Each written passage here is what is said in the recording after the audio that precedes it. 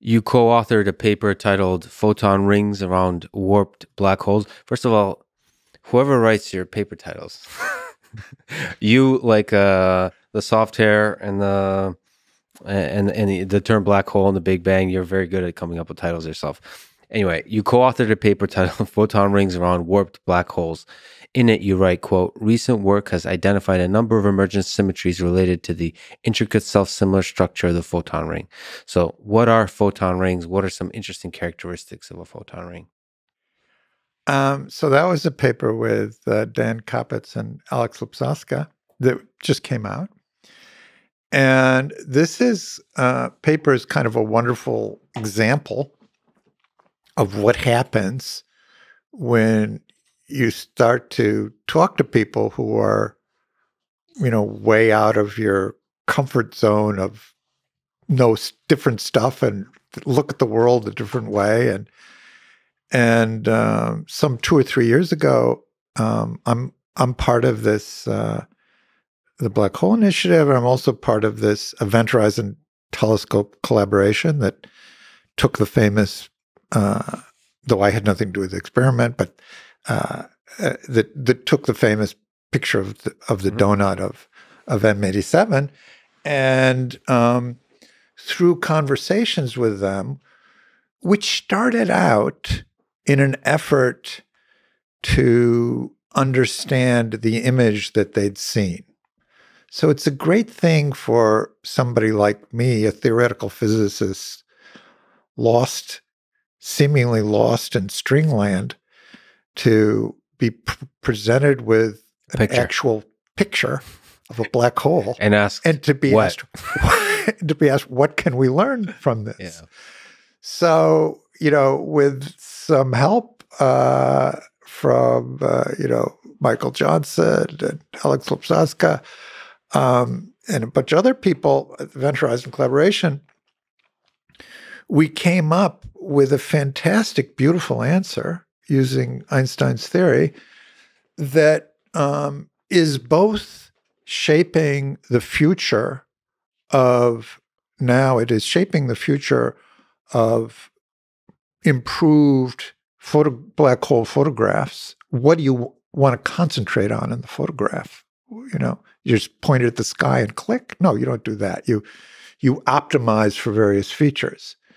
And it's both shaping that, and in the process of talking to them and thinking about how light behaves around a black hole, black holes just have so many magic tricks and they do so many weird things. And the photon ring is among the weirdest of them.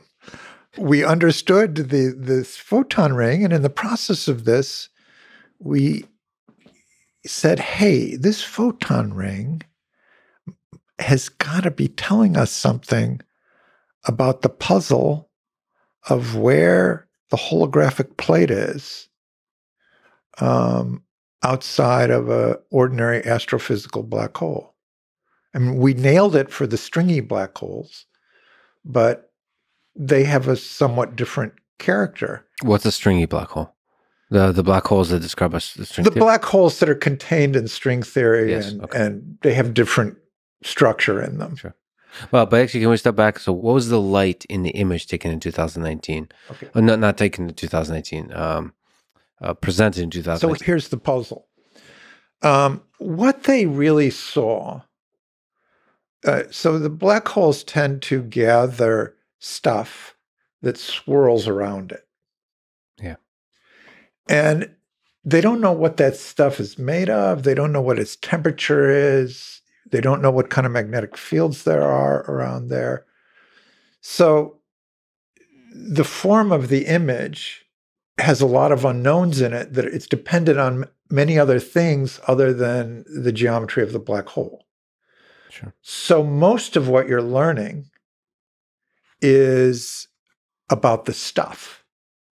Now the stuff, the swirling stuff, the hot swirling stuff, is interesting as hell, but it's not as interesting as the black hole, which are the most, in my view, the most interesting things in the universe.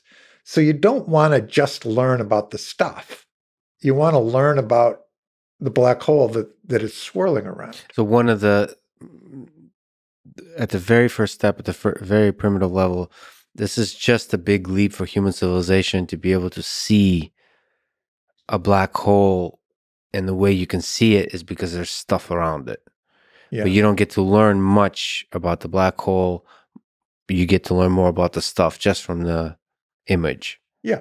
Okay. But you're not going to learn about the details before you've even seen it. Because there's too many parameters, there's too many variables that govern the stuff. Yeah.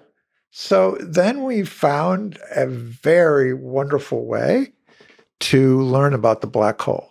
And here's how it works. A black hole is a mirror. And the way it's a mirror is if light, a photon, bounces off your face towards the black hole, and it goes straight to the black hole, just falls in, you never see it again. Mm-hmm. But if it just misses the black hole, it'll swing around the back and come back to you. Yeah. And you see yourself from the photon that went around the back of the black hole. But not only can that happen, the black hole, the photon can swing around twice and come back. So you actually see an infinite number of copies of yourself. Like with a little bit of a delay. With a little bit of a delay, right? This is awesome. Yeah. And in fact, I mean, we're not used to an object that bends light like that, yeah, right? Yeah. So you're going to get some trippy, cool effects. And in fact, one of my students has made a really awesome computer animation of this, which I'm going to show at a public lecture in a couple of weeks, where the audience will see infinitely many copies of themselves. That's awesome. Swirling around the black hole. So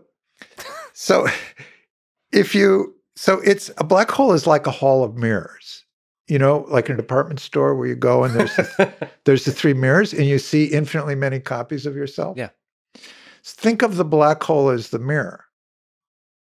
You know, and you go in there with your clothes. If you want to know about your clothes, you just look at the direct image. You're not learning anything about the configuration of mirrors.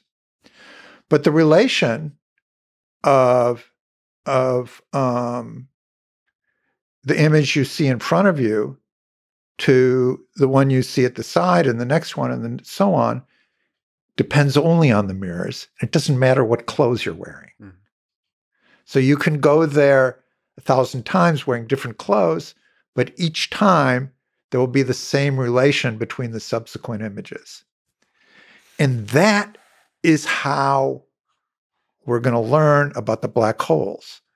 We're going to take the stuff that is swirling around and we're going to tease out the subsequent images and look at their relation. And there's some very beautiful, really beautiful mathematics, which we were surprised to realize with the volumes and volumes of papers on black holes and their properties. This particular, because it was a physical question that had never been asked in exactly this way. So basically, you're looking at the relation between the subsequent images. The relation, but those are ultimately formed by photons that are swirling around. Photons that are orbiting. So the photon ring are the photons that orbit around and beyond. So like orbit and lose orbit. Like Yeah. Like so. Wow. And that starts to give you, what can you possibly figure out mathematically about the black hole? The geometry of it, the spin geometry, of it? The spin, and you can verify things behaving. We have never seen a region of space-time with such high curvature. I mean, the region around a black hole is crazy. It's not like in this room. Right. The curvature is everything, You spent probably enough time with the math and the photons. Can you put yourself in that space? So we're like having a conversation in pretty peaceful, comfortable, flat space. Are you able to put yourself in a place around a black hole? Yeah, I'm able to imagine that kind of thing. Yeah. So for example, and actually there's a wonderful movie, Interstellar. Yeah. And in that movie, Kip Thorne, of course, is a great theoretical physicist, experimental, who later won the Nobel Prize for LIGO.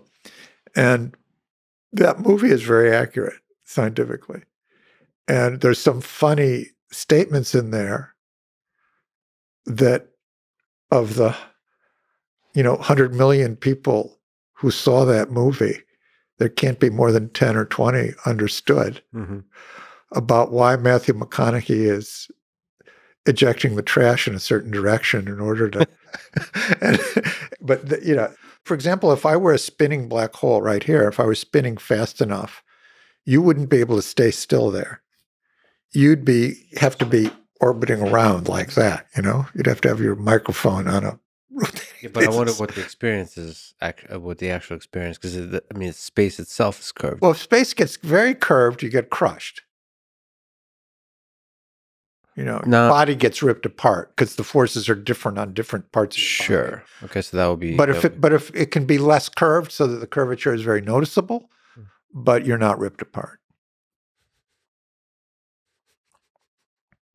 The fact that this was just nonchalantly stated is just beautiful. Like two biological systems discussing which level of curvature is required to rip apart said biological system.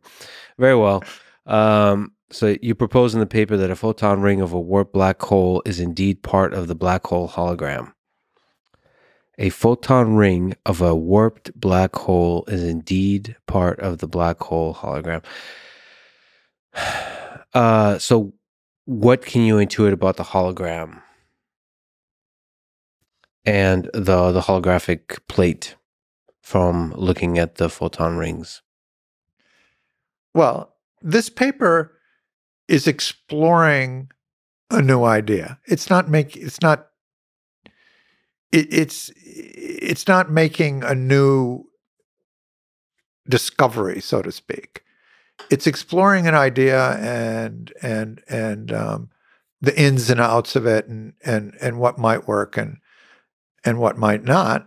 And this photon ring, somehow everybody always thought that the holographic plate sat at the horizon of the black hole. Right.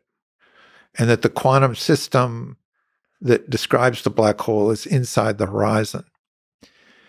And in fact, we think it's plausible, and we give some evidence in some soluble examples, in this case, in an example in one lower dimension where we can handle the equations better, that the quantum system that describes the black hole should correspond to a region of space-time which includes the photon ring.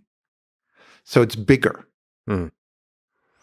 So that would be the holographic plate. So that would be the holographic plate. All of that. I mean, we didn't prove this. We put it out there. It hadn't really been considered previously. We put it out there, and it does seem more plausible than the idea that it sits literally at the horizon. And it is a big, outstanding problem of how you have a holographic reconstruction of black holes like M87. Do you think there could be further experimental data that helps explore some of these ideas that you have for photon rings and holographic plates through imaging and through higher and higher resolution images, and also just more and more data? I wish so, but I don't think so. But what I think already has happened and will continue to happen is that there are many different ways that theorists and observers can interact. The gold standard is the theorist makes a prediction, the observer measures it and confirms it, or the observer makes a discovery and the theorist explains it. But there's a lot less than that, which is really kind of the bread and butter of, those are dramatic moments when that happens, right? Those are once in a lifetime moments when that happens. But the bread and butter is more when it has already happened, they came to us and said, what is the interesting theoretical things we can understand in this swirl around the black hole? And we gave an answer, and then that in turn jogged us to think about the holographic principle in the context of M87 a little bit differently. And so it's a useful, and in the same vein, it's useful to talk to the philosophers, and it's useful to talk to the mathematicians, and, a lot of, we just gotta, we don't know where we're going. We just gotta do everything.